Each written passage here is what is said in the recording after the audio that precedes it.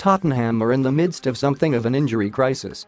Harry Kane sustained ligament damage during the closing stages of Spurs' 1-0 defeat to Manchester United on Sunday. Moussa Sissoko also limped off with a suspected groin problem, leaving Mauricio Pochettino's squad looking fearfully thin.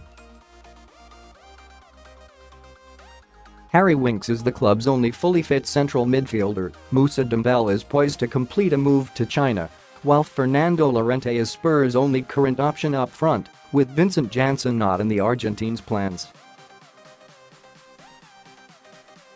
A new stadium is a clear drain on the club's resources, of course, and chairman Daniel Levy is seemingly determined to limit the amount of expenditure in North London.